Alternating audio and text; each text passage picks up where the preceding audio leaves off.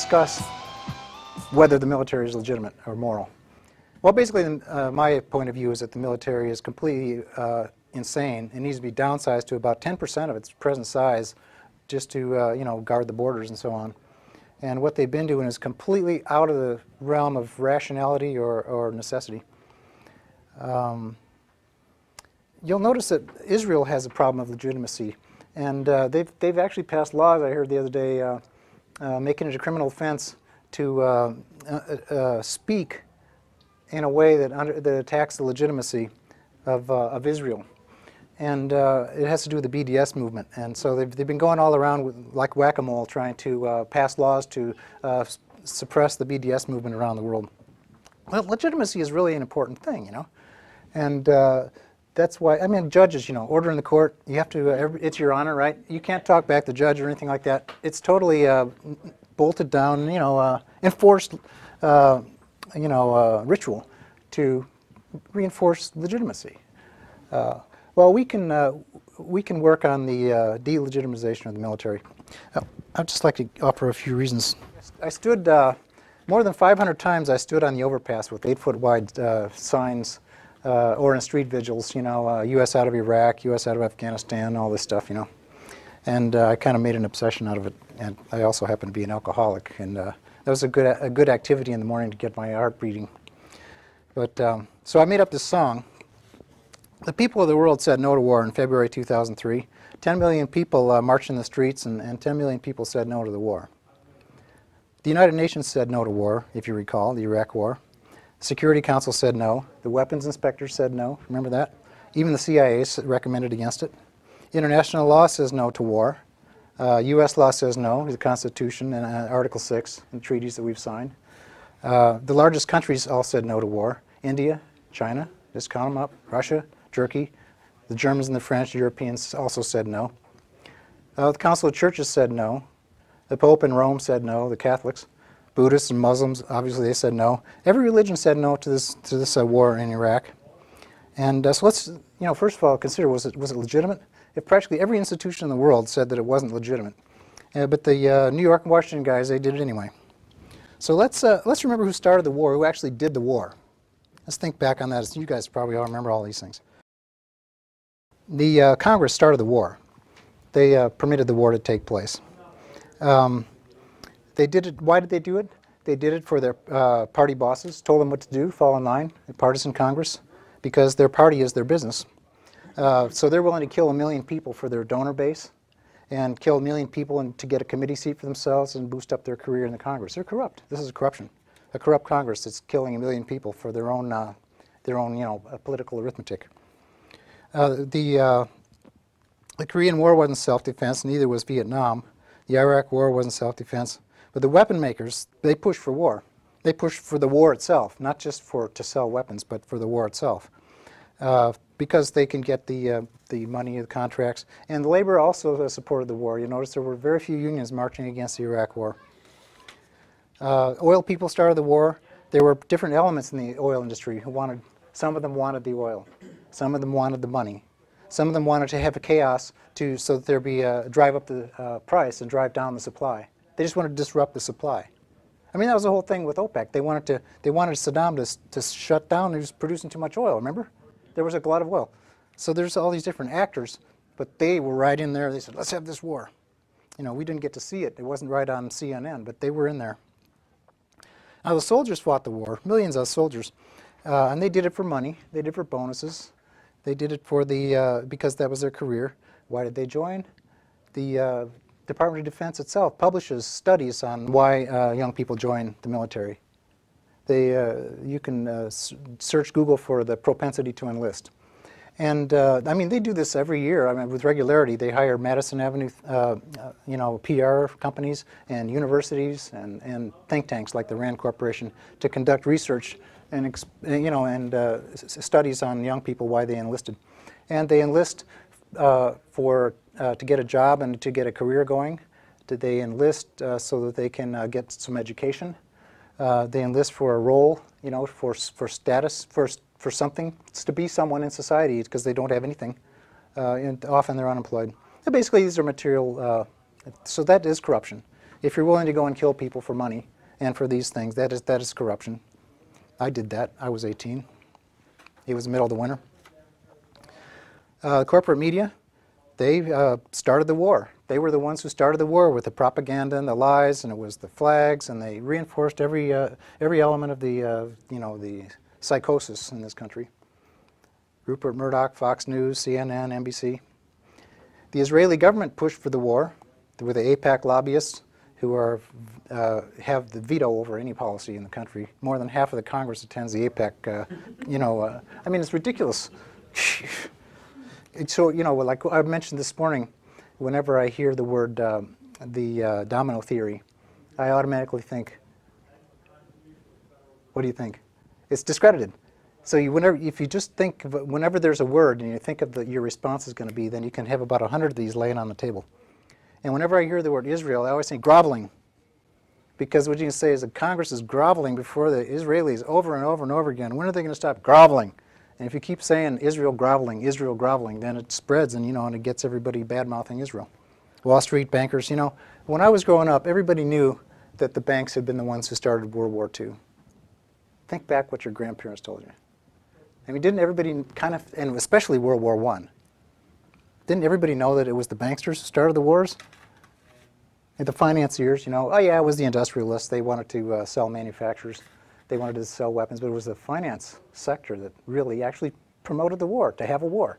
There's, even a big war like World War II, it takes sponsors. But I'll bet most ordinary Britons, Americans, they didn't know that until afterwards, when they got analytical information about what had actually happened. Well, if you think about the fact that prior to the Second World War, this country did not have a large standing army. And it's always been an American tradition to not have a large standing army.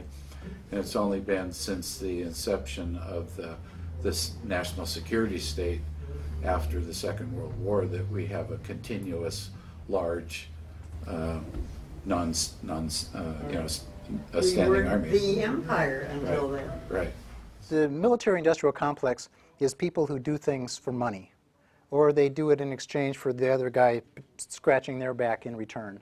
It's nothing. It really isn't really about war itself. When you talk about the military-industrial complex, so that's not the whole story of why we have wars, but it is this nasty little thing that's going on in our country of people who, they write legislation so they can get a job as a lobbyist and make money later. This is a business for them. So the idea of this diagram is to identify actors, not the actor itself, like David Koch or J.P. Morgan or somebody, but actor types. So it's a little bit abstract. So what we have is actor types who systematically, the names of the people change over generations, but the same institution is there. It's a type of an actor that has a systemic business of doing some particular thing in exchange for something else. Where did that chart come from? It came from a bunch of discussions on the VFP list and counter recruiting list. Also, the East Side Peace and Justice, we talked about it, and so I would fix it up a little bit. And Chuck Spinney in that film Inside the Pentagon, I asked him for his opinion. And at that point, it didn't even have the military on there. And he said, well, that's a pretty good diagram, but don't think you should have the military on it? It's so easy to overlook these things. Obviously, the Congress, Where does it start? that's right. The Congress, somehow they keep getting elected. And this is the big mystery. Everybody wonders, how the hell these guys get elected? Well, they get elected by some process. It has to do with voters, right? Voters do vote. And I think another thing to think about with this whole thing is this doesn't require a war to function. Wars can come out of this, but this functions without a war too. Anyway, I tried to work backwards. Really what needs to be here, you need to have a picture, like the president might be up here somewhere, and the Congress, and he starts wars. And then the courts make rulings that allow wars to continue. They belong on here somewhere. And part of the voter behavior would be the jingoistic veterans groups. All right, I think that's a good one. Yeah. So there's three groups here. Let's see. The media, the churches, and the schools. that are ideological, elements. There should be another arrow here. And then there should be like a VFW. Let's just use shorthand. Yeah, veterans organizations. American Legion. Yeah, so we'll say veterans organizations. So we've got 4 cultural institutions that influence voter behavior. And then voter behavior goes to So voter collect. they vote Wait a for minute. they vote the Congress in there, even though Congress has 10% approval rating. They keep voting for them over and over again. So how do they do that? Some people are concerned that their job matters. That the economy's going to go down. Let's say I'm in the real estate industry. Hey, I need somebody who's going to keep the real estate bubble going. Maybe this needs to be broken up with some little subparts in there. I don't think they could do it without the propaganda. Yeah, 'cause, yeah, it's not just Not the possible. news media, it's the movies. movies that glorify war and military stuff. If you want to make a movie, the Pentagon will give you all the stuff Yeah, you need. as long as There's the a movie new is book on the pro-war. connection, Yeah. going way back. Yeah, yeah. Yeah, Movies, news. Yeah, they It's won't. not they- just they- Black Hawk Down. Your party stuff on the top, the parties not only control the appointments, but the parties actually control on the left side, who is it that gets elected? Bingo. Who's able to Who's the run. nominee? Yeah. We've got a congressperson in Olympia, 10th district. I don't remember anybody clamoring to get Denny Heck nominated for Congress. Somehow he just appeared, and the Democratic Party said, "This is going to be your nominee." I mentioned this to an active Democrat. They said the Democratic Party didn't initiate it. Denny Heck told the party that he was going to be the nominee, and the party went along with that. So it wasn't like you think of But as. who told Denny Heck? Well, who owns him? He's not opposing So the. then, and then what did he get in return? So he got some money. Campaign. He's running campaign The right now TPP, because the it's party, election yeah. year. Oh. But Some money's coming back here somewhere. Yeah, but somehow what happens is those politicians that even run, they don't run because folks in a room like this say, "Oh, we want to have Ann be our next either Ann on the couch be our next 10th district representative." Somehow that person is anointed, and we never. So had a what say. I need for you to say is so- who's getting paid what and what exactly they do in 30 seconds or less. Yeah. So Just get another yeah, brick well, on that's the what wall. I'm trying to figure out is you have voter behavior, but we don't know how the nominees are. Nominees come out of somewhere. Well, I just said that the reason why they put that guy on the ballot is because they're getting money out of He's the gonna be- military yeah. contracts and the bases. It's That's why Murray and Cantwell just support the bases and Boeing contracts. And that's what this guy does too. See, it's, there's the defense contractors. Yeah. Yeah. The defense contractors pay. No wait, they pay the parties. Election campaign. That's what they do. They Yeah. pay the parties to get their candidates. Yeah. And And that seems to. So let's just talk about. This is a chart of corruption. Yeah. These are people who are getting something in exchange for something else. This is a business chart. Yeah. It's a business plan. Yeah. If we could get their original plan, we wouldn't have to do all this work. 'Cause we're having to it's hanging in the boardroom all over the country. They are a instance of both actor types. Are they all so totally ingrained and embedded that we can't figure out where it starts? No, that's the thing that people believe is that it's too hard to analyze, but it really isn't once you get language working to take it apart, piece by piece. But this is the way the mind works. We can't remember things or learn things unless this is debatable, but I believe it's the verbal part of the brain is that we think with. We actually think in language, and so we think. I even think that I myself is my verbal identity because that's the only self that I can remember from day to day, and I won't remember what happened this afternoon unless I remember it in words. And so this is just like that. We have to come up with the words and get it described, so that then we can be able to drive in a pick somewhere and start breaking it apart and look at it more and delegitimize it because it is corruption. It's corruption. There's a document, now I can't remember the name of the group, but they basically say to deal with climate change, we take these same corporations from the military-industrial complex, rewrite the contracts, we can even give them more money than they're making now, and they'll do what we need to do to change how we get energy. They're in it for the money, most of them. We have a healthcare industrial complex. Yeah. We have an education industrial complex. Hey, I'm all for it. Let's have some more industrial complexes, but let's just not have them go killing people, you know? Yeah. That's kind of where I'm, I'm not trying to abolish corruption itself, or, everything's corrupt, but let's not kill people. We need to Straight live. away, yeah. Along those lines, I don't know how you would say this, but the theory goes is that there's $1 trillion value to Afghanistan in minerals alone. So there's going to be, Oh, yeah. So let's talk about there's that. going to be, let's say, 1,000 of those global corporations that are. There's going no to be oil all- companies on here. Right. Yeah. There's no oil. Resource. No, but Yeah. resource So extraction is natural not resources. Oil and necessarily, resources. it's not Resource necessarily oil extraction. only. Resources. It's also the, Extractive cell phone resources. transistors and other stuff. Yeah. That's resource extraction. Resource Yeah, the extraction. rare minerals that they use for electronic consumer devices, those are in Africa where we're building more military bases. Right, all of a sudden we have New command. AFRICOM. African command. We want to be able to control the raw materials that go into your cell phone. Well, so there's companies that want to make money, they want to own it. In other words, they want to privatize it away from nationalized. It is our resources, our minerals, our oil landed under somebody else's land. You know the cartoon? Yeah, sure. Yeah. And Jimmy Carter was the president who declared that we have the right to use the military Yeah. to get resources anywhere. It's our in the vital world. national interest. Right. So you have privatizers, the same types of people who abolished the Soviet Union so they could privatize their oil. But then you also have the Halliburtons and the drillers and the sellers like The Exxon. contractors. The contractors, and then you have Exxon who sells it, and they're the one who actually gets the Distributors. money, right? They're the one who gets to operate the cash register. So there's all these different parts of the oil industry. It makes it so damn hard to figure out what's going on. And Antonia Uhaus gives hour-long talks on that. She is so good.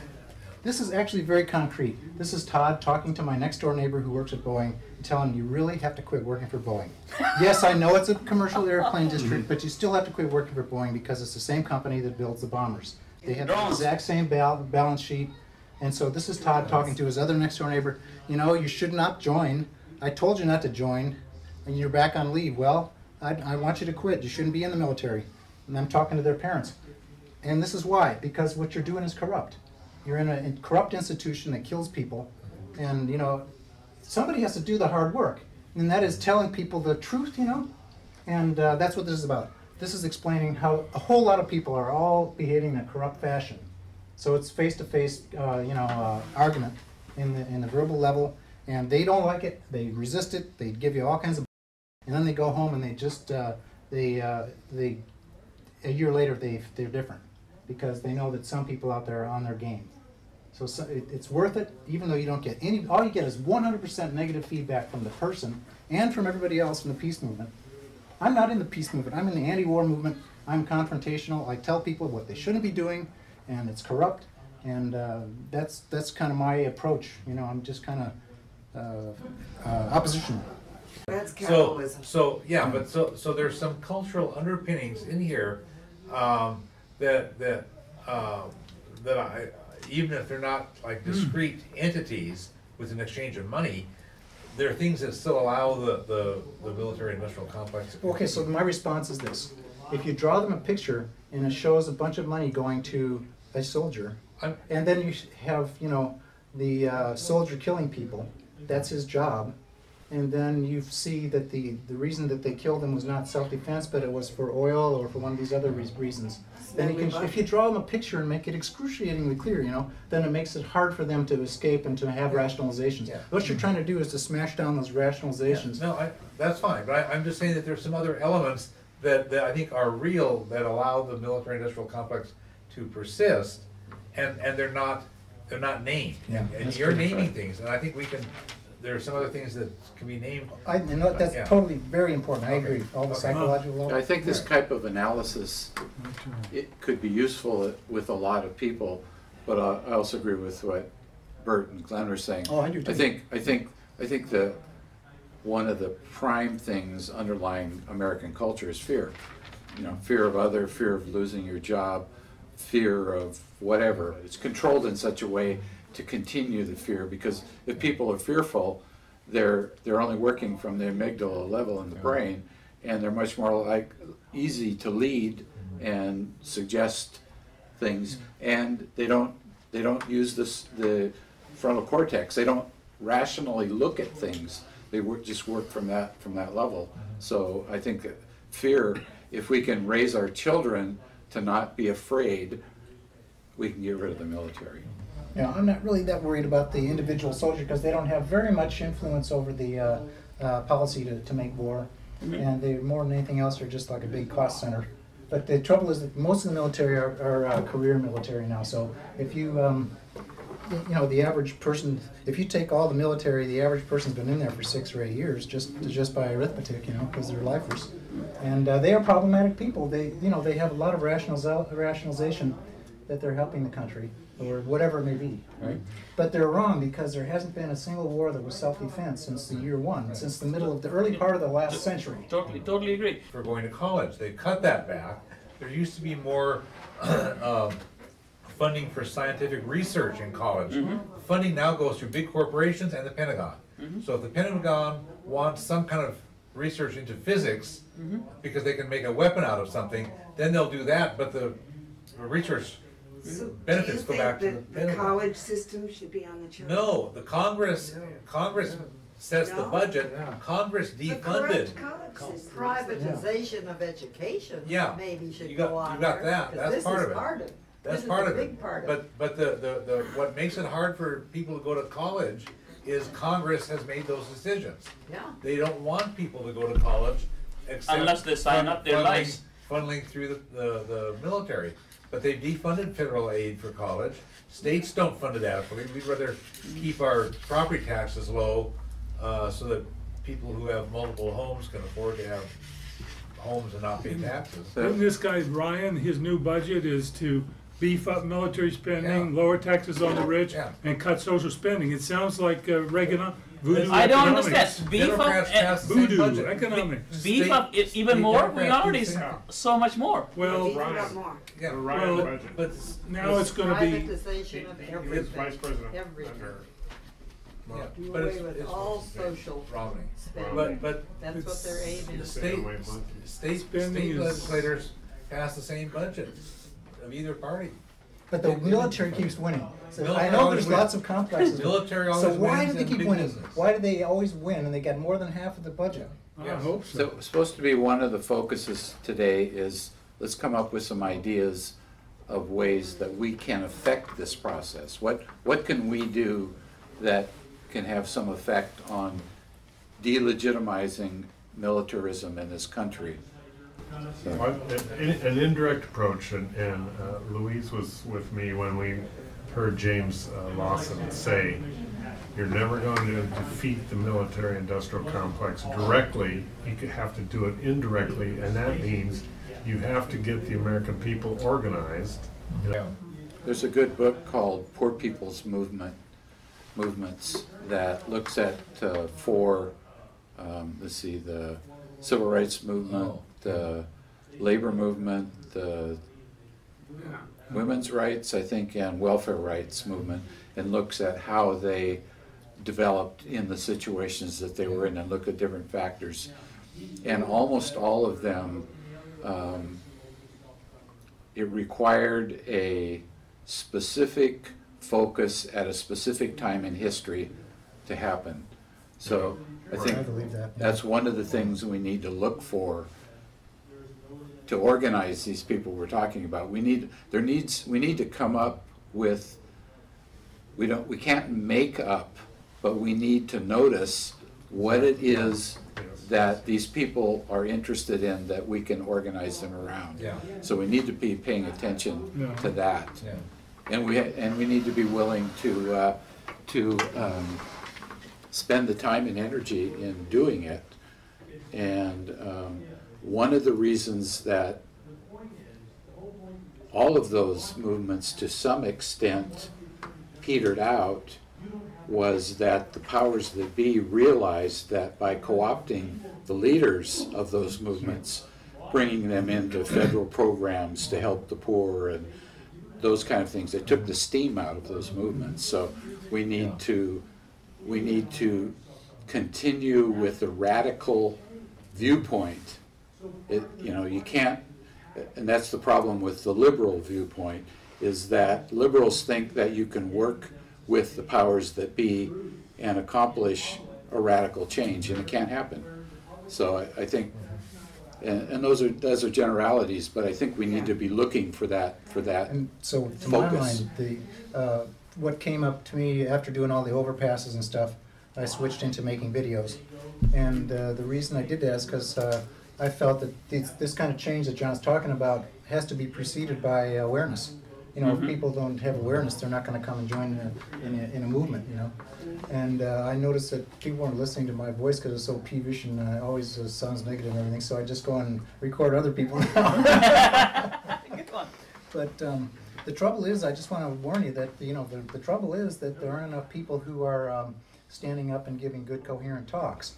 There's really a shortage of talent, and so like Ed goes, oh my God, I don't have anything this week to put on Pirate TV.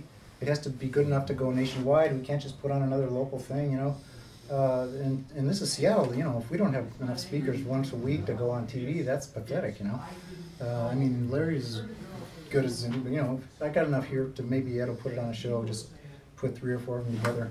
But, so the reason I'm saying that is that I want all of you to think about what you're saying and I know you're good at, like the 1-minute soundbite, because you say you participate. Try to stretch yourself to a 5-minute rant. Do it in the mirror, or just inflict it on somebody in a coffee shop or something. And but don't be ashamed of yourself. Go ahead and rant, and then fix it and rant again, Because that's how you get. I think we need to get rid of our egos and be willing to be fools. Fooled. Oh yes. Yes. Listen, Cindy and I do it to each other all the time. About politics, not against each other. You talked about what's changed from the 60s, when there was much more resistance in the military compared to now. And what's different to me is the 60s when I grew up, was a fairly promising time. I paid off my student loan while I was still a graduate student. And the economic situation now is much worse. Yeah.